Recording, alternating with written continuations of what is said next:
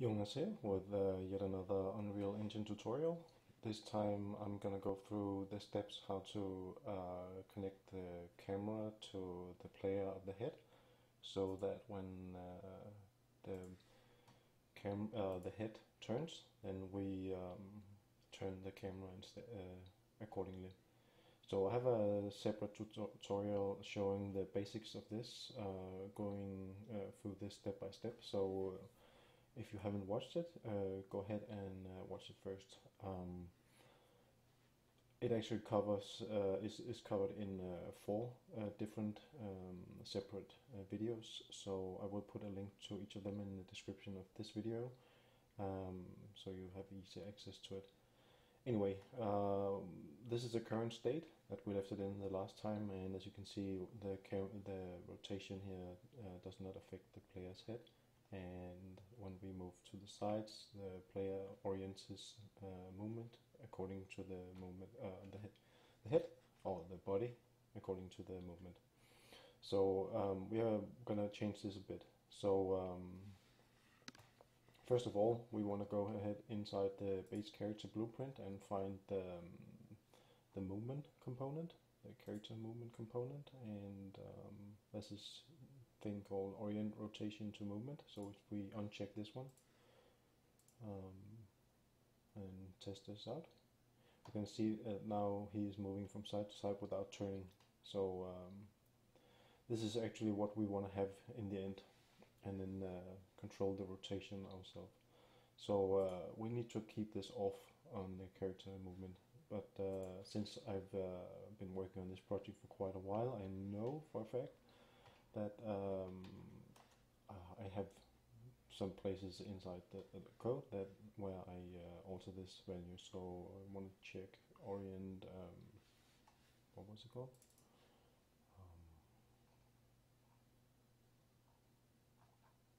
That's great.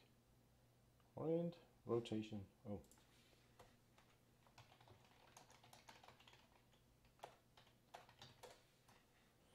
So I can see right off here I have I'm setting it when I'm walking, then I set it back to orient rotation. So actually I want to go ahead and this is inside the update movement function, which is responsible for keeping the movement state updated. So but if you haven't made this exactly the way I did, but just want to know how to do this, just make sure that you don't orient rotation to movement, then you're good to go. So just going to remove them, and now there's no results found. So now we know for certain that the value we set here in the designer is going to be whatever it's going to be. So the next thing we should take a look at is, let's take a look at the head actually. So inside the animation blueprint, we have the animation graph. I have some stuff here with this is the locomotion graph, which should be something you're familiar with.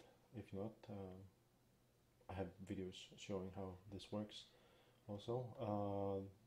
So we want to, it doesn't really matter where you put it, but just put it somewhere. I'm gonna put it here, and I already prepared a little space for this. Actually I need to make this a little bit bigger. So what we need to do here is to insert transform modify bone, and plug this one in, and let's not plug this one in yet because we need some more. And the bone we want to modify is the head, and we don't care about the translation, so we can just click this one off, then it disappears from up here.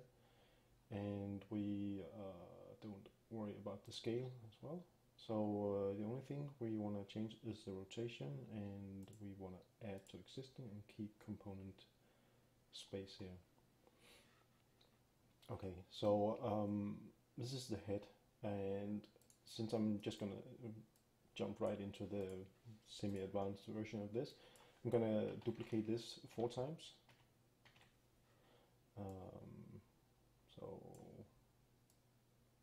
connect this one up, and connect this one up,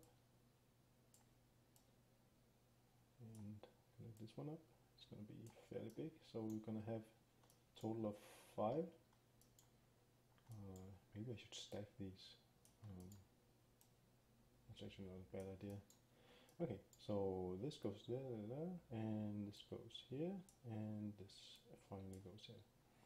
So the first one was the head, and the next one we want to modify. Go up here and find the neck, and the next one we want to modify is spine 3, and want to modify spine 2, and we want to modify spine 1. But not all of them with equal values. So the head we want to affect 0.5, so that's going to only be half of the effect, and actually on the neck bone we only want 0.1, so it's a very slight subtle effect it's going to have, the rotation.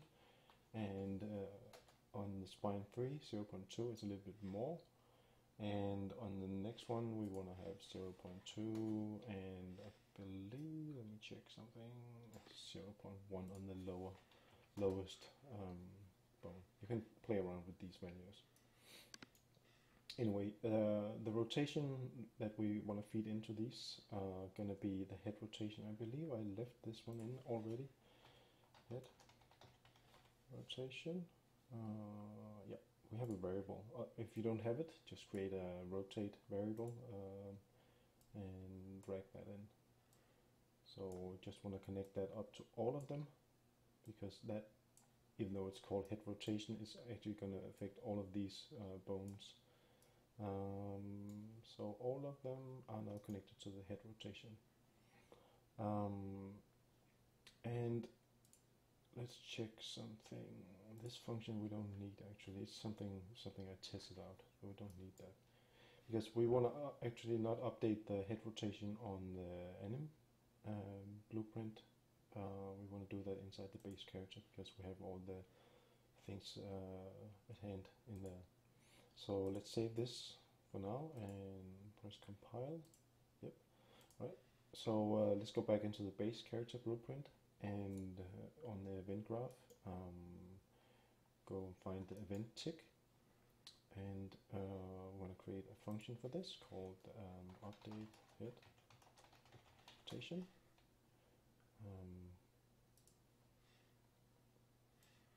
Drag this one in. So we now have that connected, and let me just check something. What we want to do first.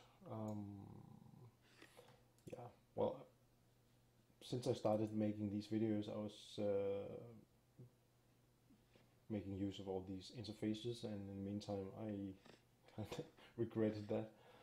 So in this video I'm actually going to make a little change to this, so because it takes too long to make, so I'm just going to cheat a little bit, or maybe I don't know if it's really cheating, so, but anyway, so I often find myself wanting to get my animation instance, so I actually want to make a function for that. And get my anim instance. And what this one is going to do is to say get anim instance for the mesh, and we want to cast that. So we're going to make that cast inside. We could actually just make the use the interface here, but for now, because we want to make it fast, just going to cast this to my anim blueprint, and the idea actually is just to encapsulate this inside a function, so we don't have to change that a ton of places in the end. So right click here and say return to add a return node, and connect this one, and on the output we want to output a variable called my anim bp, and it's going to be of the type my anim bp reference. So connect this one up. So now we have a function we can just call to get that. And the reason for this is obvious, because we want to set some variables on the on the animation blueprint sometimes, and then this just makes it handier, if you can say that. So anyway, back inside the update head rotation, now we have the animation instance, and I kind of like these local variables, so I'm going to promote this to a local variable so I don't have to drag lines all over the place. Call it local MVP, and let's see. Actually, I'm gonna drag out a little space here, and no, wait a minute. The function, the next function we're gonna make is called get head rotation, because we actually want to, as the next thing somewhere over here, we want to set the this one from the drag from the local MVP, set head rotation. And in order not to mess this function up too badly, I kind of want to make an encapsulating function for this one. Oh, can't really decide. Anyway, let's just let's first of all actually disconnect this one, because as I just said, I don't want all these long lines. So I'm just going to connect it this way, and make. This is not going to be enough space. It's going to take quite a bit. Okay. So we want to now get the head rotation. So let's start. We need to get the control rotation first, which the control rotation is a rotation of the mouse, and we need to get the actor rotation. The actual rotation is the actual rotation of our character. So usually when we move, when we move the mouse around and turn, the actor is not right now moving according to our movement, but that movement is being recorded on the control rotation. So we want to do something like break these open. And we want to get the yaw from this first, and subtract the control rotation from the actor's rotation, current rotation. And I have an explanation for this, and this very short version of this is that this rotation is a 0 to 360 rotation, and this one is a minus 180 to 180. So in order to get these aligned up and make us enable us to compare some things, we want to clamp this. As mentioned, I have this all explained a little bit better, I think, in a different video. But just for now, enter these minus 196.79.9 and 180. And then we want to make a rotator. And drag this one in and connect up the yaw. Now the pitch needs to be inverted. Also explained this in a different video. In the different video, find the link in the description. So we need to make that inverted. Okay, so we need to do some more stuff, but for now let's just go with this and then improve on it as we test and see what problems we have with this.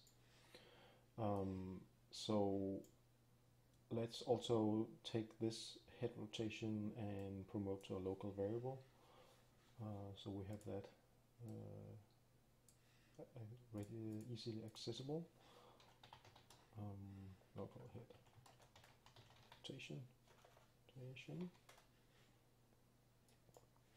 and since I'm actually also gonna need the yaw later on, and don't want to drag lines all across the blueprint, I'm gonna take out the yaw and isolate that in a local variable. I'm not really sure I need this one actually. But anyway, if we later figure out we don't need it, then we can just remove it. Anyway, so local head yaw. Okay. So we only want to do make changes to yeah, well, okay, so now we have let's actually just save here and compile and see what we have. I think we should have something that already works a little bit. So we have as you can see now, there's something happening. Actually now the body is turning from side to side. That was not really what we wanted, because whoa, that made me dizzy. This one, this the pitch needs actually to go up into to roll for some reason. And what we have now is the character that able to bend forward and look up, and he can look to the side, and he can look to the other side. So the next thing we want to fix is this, because when he reaches like 90 degrees, we want to make sure to turn the body with the rotation of the head. So let's take a look at that next, and that's actually what we needed these for. I just forgot why I had them. Okay, so we want to make a check if this local yaw is passing what do you call a right limit or a left limit, and we don't have constants, local constants, but we can just make something similar called like a variable, local variable, with a default value. That's kind of the same. So let's make a local right head yaw limit, and that's going to be a float. And we also want to make a similar one called left head yaw limit, and the right head yaw is going to be 90 degrees and the left yaw is going to be minus 90 degrees. So what we want to do here is to make a check, make a branch, if our local head yaw are greater than that limit, that right head yaw. Okay, and connect up this one. So if this is true, then we want to set the axis head rotate, adjust the axis rotation like this, and we need to figure out this rotation. So let's drag this out and make a rotator.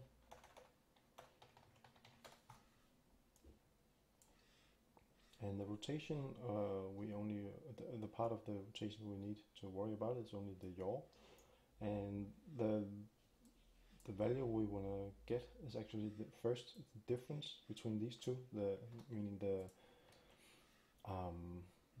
amount that the head passed our limit, and then we want to get the axis current rotation and add the axis current rotation's yaw to this value. So drag this one out, so plus and plus, and connect that into the yaw. So that should take care of the right movement, I believe. Let's go check that out. So as you can see now, the cursor slowly turns with him, but if we turn the other way around, he still has a flip. So let's fix the other side as well. So off from the false part here, we want to check, make another check, and say, okay, are our local head yaw now? Let's make a new one. Local head yaw. Is this less than our local left head yaw, and if this is true, we want to also set the actor rotation, and it's kind of similar to the other one, just the other way around.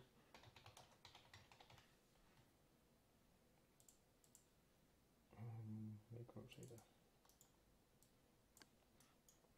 So we want to get the local head yaw, and let's see. No, let's just drag it in local head yaw. And then we want to get the local left head. Get, sorry, and get these two, and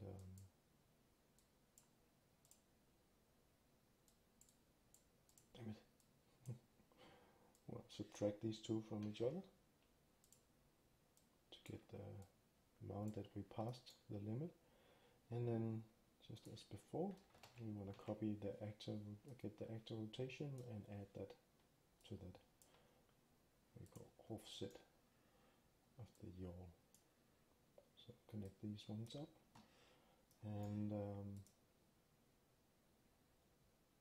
that should give us something that will handle both the left and the right, and we can look down and we can look up.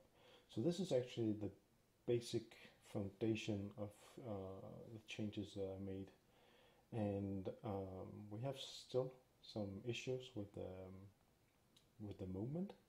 So as the last thing in this video, I want to quickly fix that, and then we'll continue, and then in the next video improving on this solution.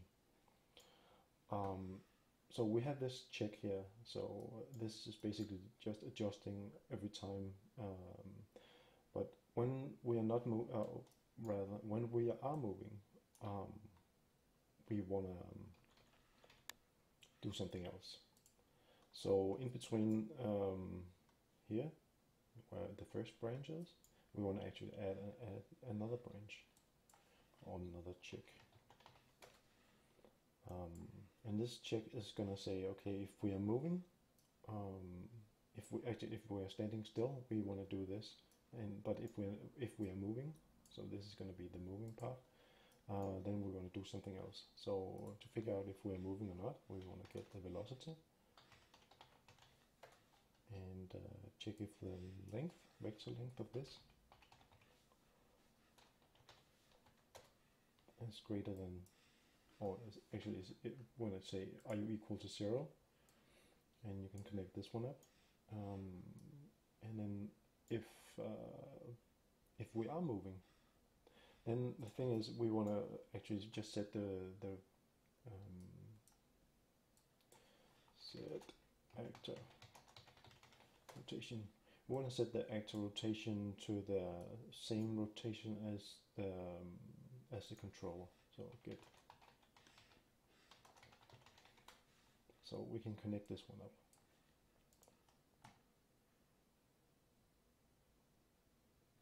So when we move, you can see we are now adjusting accordingly, and when we are standing still, he's gonna turn away around. The thing is, if I move and I look down, you will actually notice he's turning also. So as before, we don't need all of the components of this rotation, so we actually need only the yaw from this. So split this one up and put in only the yaw value here. So now we can turn, and we can actually also just walk around looking really depressed. Oh, it's a hard day at work. I don't want to go back to work actually. Anyway, I just want to code Unreal Engine stuff. So one thing we want to make a little improvement on is if we are turning, for example, like this to the extent and then move forward, it's going to make that snap. So we want to iron that out a little bit, and we're going to do that by making actually first of all we want to disconnect this one first, and we want to recombine it, and then we want to make a rotate into it.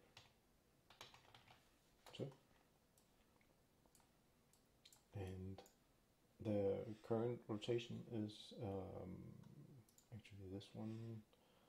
Let me see. No, this is the one we want to have. So the current rotation is, of course, the actor's current rotation.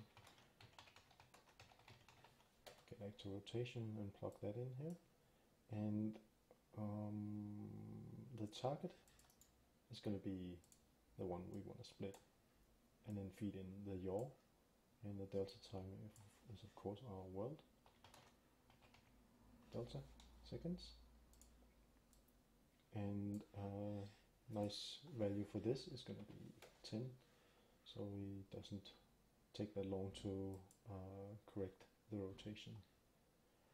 So when we play that now and turn a little bit and then push forward, it's going to make a smooth turn.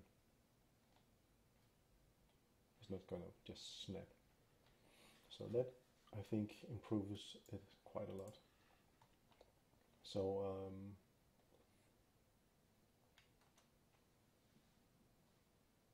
that is actually what I wanted to show in this video. In the next video I will go over some of the things to take into consideration with this approach. As you can see here, we have something with the rotation when we are climbing that doesn't work now, and also when we are in cover mode. Lots of weird stuff going on. It's really broken now. But this is actually the foundation of this. So the next videos will just show how to work around these things. And also we want to do something about the first person, because right now the body is just turning along. So it's not looking correct, because here I'm looking down my side and I'm going to be able to see my shoulder kind of. So that stuff will be in the next video. So thank you for watching. Hope you like it. See you in the next.